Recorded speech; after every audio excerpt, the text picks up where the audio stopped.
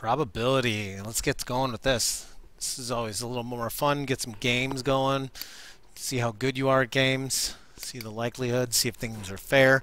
All right, so let's talk about probability. What is probability? Okay, so probability is, the way we say this is, it's the measure of likelihood, okay? Or it's another way of saying it, the chance of something happening, right? The chances of something happening. So we use this sort of these terms all the time, but we don't necessarily use them mathematically. So let's talk about them, what they mean. All right, so when we do a measure of likelihood, we're going to measure on a scale from 0 to 1, okay? So if we think about this as a percent, then 0 is actually 0%, okay? And 1 would be 100%, okay? And then if you think of the chances of it happening, okay, if something is a 0% chance of happening, this means it's never going to happen, okay? So something you could do this would, you could say the chances of of rolling a 7 on one number cube, okay? Or what's the chances of getting of your birthday being on the 35th day of the month? Okay, this is 0% chance, never happening. Okay, so 100% is always, right? It's always going to happen. So what are the chances of flipping a coin and getting a heads or a tails, right? Well, that's always going to happen. And those are the only two things that can happen. Okay, well then something, then you have this thing that's sort of like in the middle, right? So 0.5, right, which would be 50%. Well, this is sort of like even chances, right? Even, right? This is why they say 50-50, right? You have a 50-50 chance. It's, like sometimes going to happen, right? Or like sometimes it will, sometimes it won't. It's an even opportunity, okay? In between 0 and 50% is 25%, right? So then this is going to be 0.25, and this is sort of saying not likely, okay? Not likely. Sometimes people will say it's rare, right? Rarely will happen. Although I think you need to be closer to here for it to be rarely. Okay? So rarely is maybe a little bit closer this way. So not likely. Not very probable, right? 25% if you want to do a fraction, right? This would be 1/4, okay? This would be 1/2, okay? And then between 50 and 100%, we have 75%, right? And then we could say this is pretty likely. Likely, right? Maybe we say it often. It happens often. And this would be 3/4, which would be 0.75, okay? Lots of different ways to look at this idea of probability. Okay, well, let's talk about how do we actually get these numbers? Where did these numbers come from? So a couple things we need to talk about, and these are some vocab, and I want you to pause the video. I'm just going to go quickly over them. Pause the video and you write it down. So an outcome is a possible result, okay? It's something that can happen, right? So like if I'm rolling a number cube, my like a die, if I roll it, my choices or outcomes are 1, 2, 3, 4, 5, or 6. Okay, if I'm flipping an American penny, my choices or my outcomes are a heads or a tail. Okay, an event is an outcome or a possible outcome that we're sort of choosing, right? So if I'm rolling a die, a number cube, and I want to say what's the probability of getting a 1?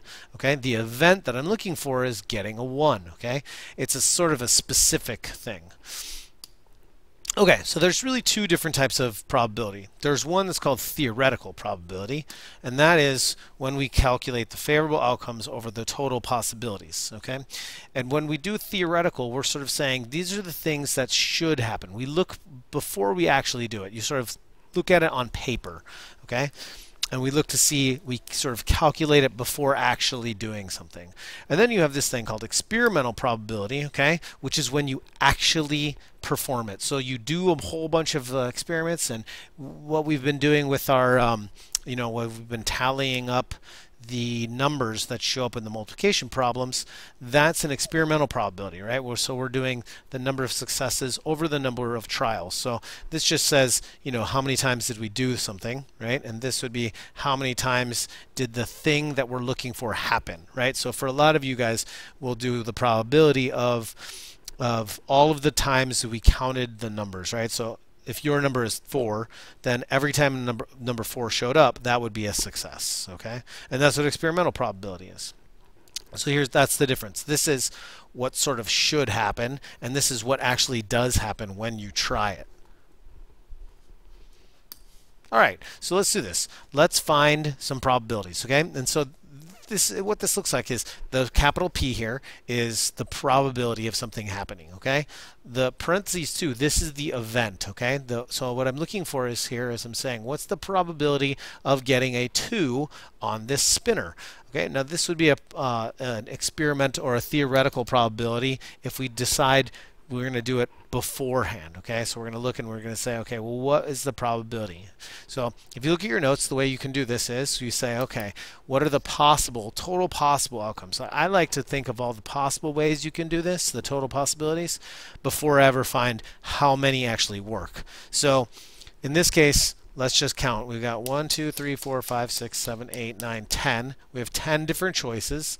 All of them are unique. All of them are different. And all of them have an equal probability, right? Like each of these looks like it's about the same size, right? Not one of them isn't like way bigger, or, you know, that's not happening. They're all about the same size. And that's important. The possibilities need to be equal. They have an equal chance of happening, okay?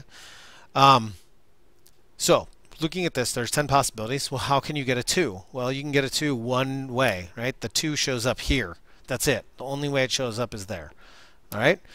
So that would be my experimental theoretical probability. And if I wanted to change this into a decimal, I'd get 0.1. And if I wanted to change this into a percent, I'd end up with 10%. So it has a 10% chance of happening, which is not very good.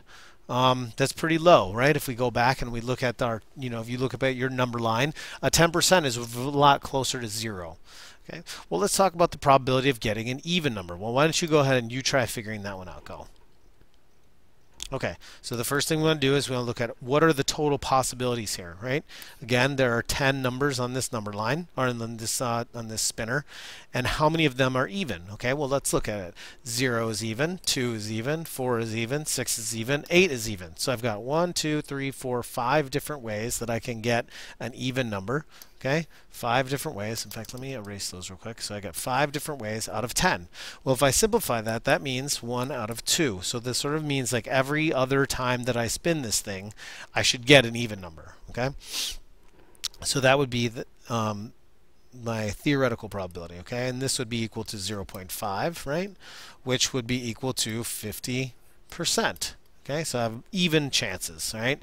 An even chance of getting it above or an even number or an odd number. Well, let's do this. Let me just go ahead and let's go and we'll try it. I'll spin it 10 times and we'll count how many times I get an even, and I should get it should be 5 and 5, right? Should be. That's the way it should happen. But we'll see if it does happen. Okay, so we'll spin it.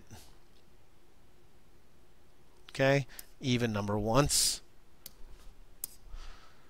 Okay, spin it. Even number again. Spin it.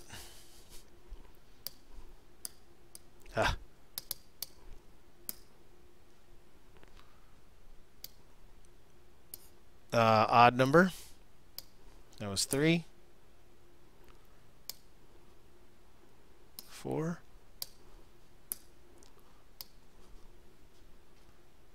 Okay, another odd. That was 5. Ooh, barely even. 4. Another even. It was 7. This is spin number 8. We got another even. Spin number 9. Odd. And last one, we got another odd. Okay, so in our experimental probability here, we had 6 out of 10, which would be 3/5, which is 0.6, which is equal to 60%, right? So we actually ended up with a higher probability of getting an even number when we actually spun it. Okay, all right, let's move on. So sometimes you'll have things like this. We have the word Illinois, right? The state Illinois. What I want to know is if you took each of those letters, cut them up on a piece of paper, dropped them into a hat, and then randomly selected your one out of there, what is the probability of selecting an L?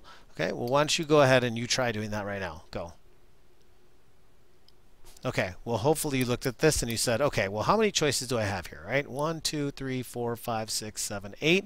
There are 8 choices.